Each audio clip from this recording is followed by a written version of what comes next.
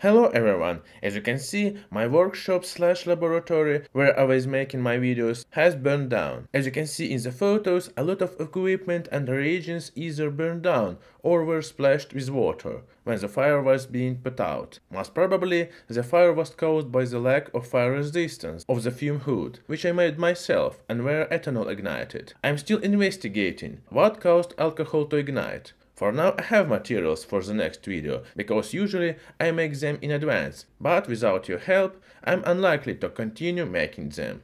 Because of the low views on the YouTube, my budget has been cut significantly, and it will be a lengthy and challenging process to rebuild my laboratory on my own.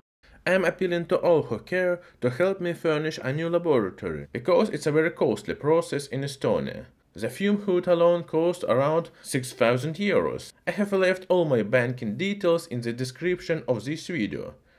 Thank you for attention.